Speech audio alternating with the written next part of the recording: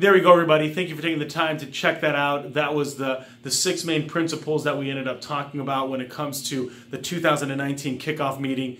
Start with why. Simon Sinek has a great book. Number 2, begin with an end in mind. 7 habits of highly effective people. Number 3, winners keep score. Check out 4 disciplines of execution. Create a leading indicator to be able to track your scorecard. Make sure that you're winning. Number 4 is the 4 pillars: activity, marketing, profit and loss, or your P&L, and then of course designations or knowledge and experience in the industry. 5 is looking at niche marketing, making sure that you have an actual strategy. And then finally 6 was the strategic partnerships and really putting your network on steroids. Again, if you want to get what you've never had, you have to do what you've never done. And in today's world, teamwork is going to trump the individual all day long. So create your team and execute.